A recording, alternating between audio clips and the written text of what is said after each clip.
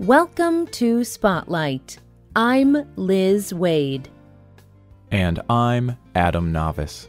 Spotlight uses a special English method of broadcasting. It is easier for people to understand, no matter where in the world they live.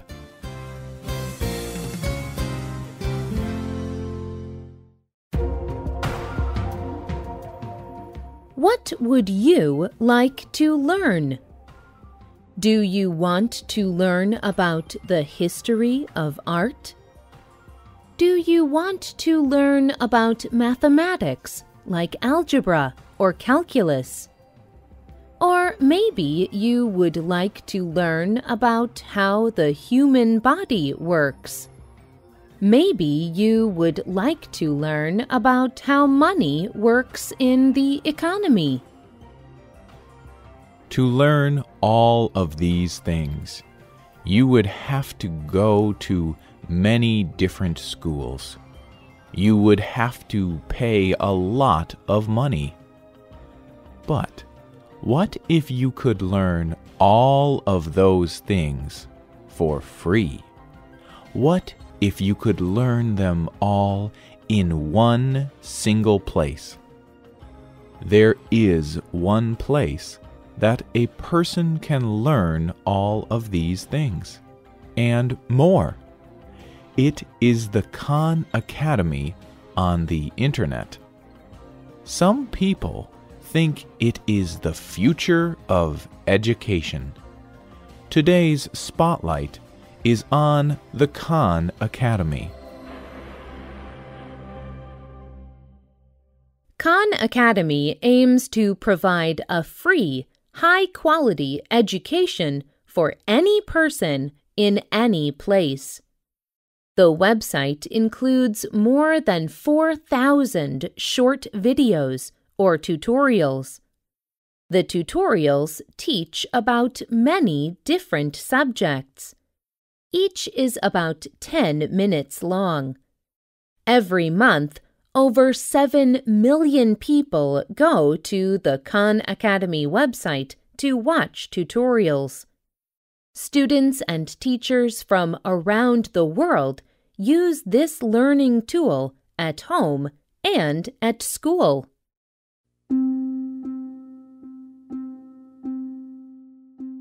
Khan Academy began with one man named Salman Khan.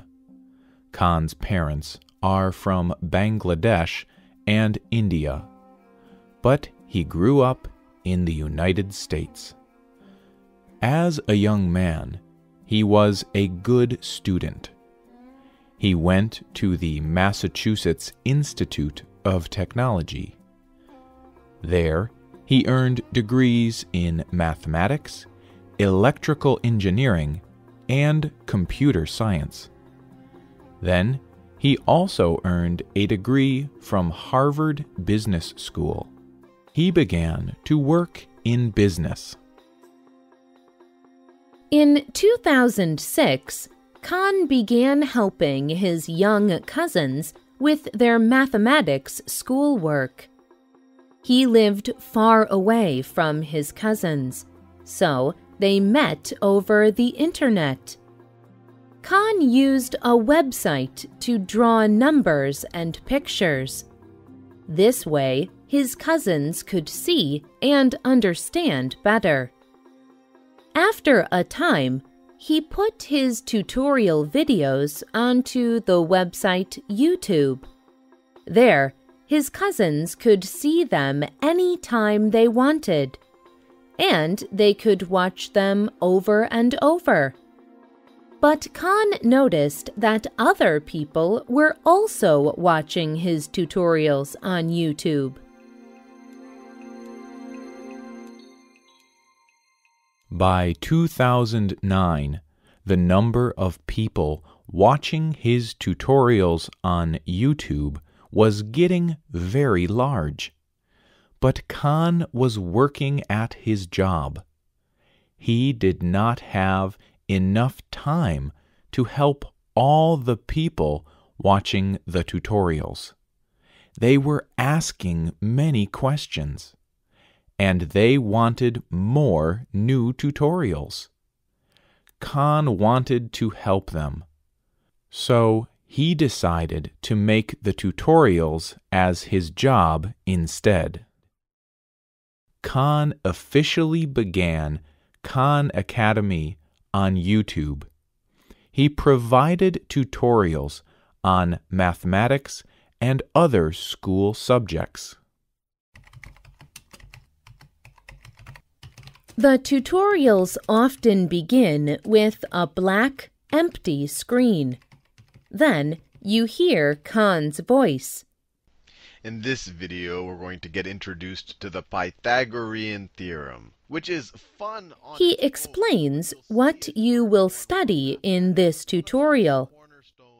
Then he begins writing on the black screen. He uses different colors to write. And he explains what he is doing. Between points, so it's a good thing to really make sure we know well. People did not have to pay to watch the tutorials, but they could give him money if they wanted to support his work. Some people did give Khan small amounts of money, but he was still struggling. He told radio host Diane Rehm about a woman who gave him $10,000. This was enough to support the academy for several months. Khan said, "And then a few months later, I got a text message from the woman who gave me the money.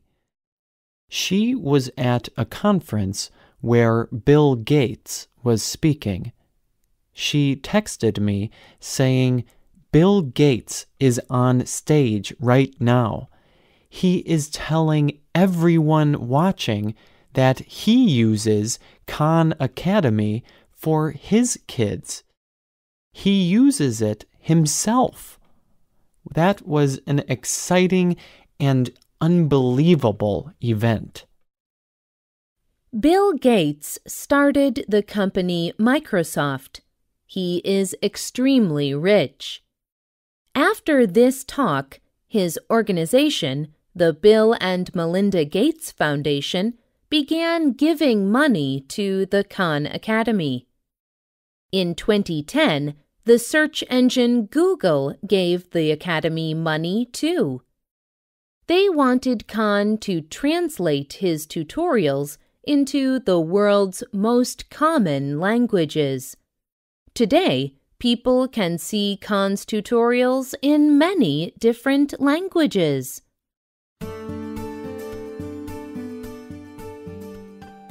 The Khan Academy began as a simple way for Khan to help his cousins. But today, it employs 36 people. It includes tutorials on many different subjects. Khan leads many of the tutorials himself, but other experts lead tutorials in their own subjects.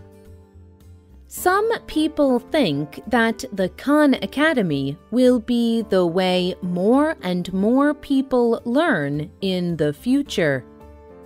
Teachers can use it in their classrooms. Khan believes that Khan Academy will never and should never replace a normal school. But he believes teachers and students can use it to make normal school better. Often, teachers in a class must teach many different students together. Some students may understand the subject immediately. Some may take much longer to understand it. When a student learns from the Khan Academy, she can learn at her own speed. She can watch a tutorial as many times as she wants to, until she finally understands it. Then, teachers do not have to take time in class to explain a subject. They can begin to use the knowledge children have learned through the tutorials.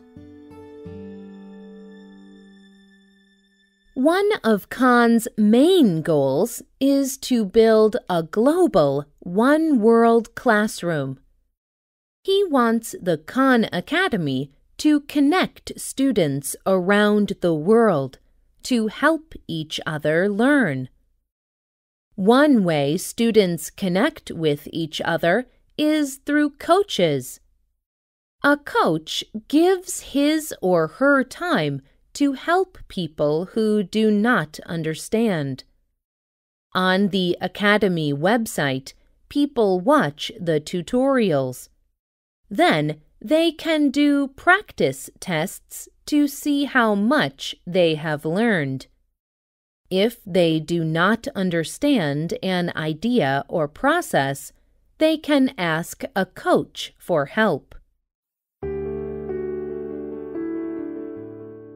People from around the world have used the Khan Academy, and many of them say that the Khan Academy changed their lives.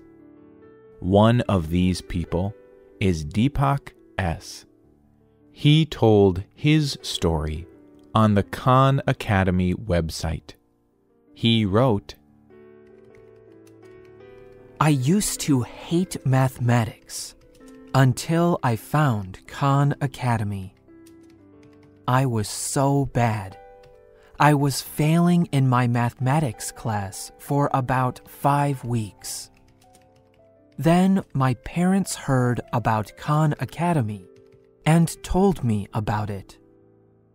From there, my mathematics grades got much better. When I started Khan Academy, the subjects became more and more familiar. Suddenly, I had the best grade in mathematics. I moved into a higher level class too. So, what would you like to learn? Have you used the Khan Academy for school, or even just to learn something new? Tell us about it. You can leave a comment on the script page of this program. The writer of this program was Liz Waid. The producer was Michio Ozaki. The voices you heard were from the United States. All quotes were adapted for this program and voiced by Spotlight. You can listen to this program again and read it on the internet at www.radioenglish.net. This program is called The Khan Academy, Learning on the Internet. You can also find us on Facebook. Just search for Spotlight Radio. We hope you can join us again for the next Spotlight program. Goodbye.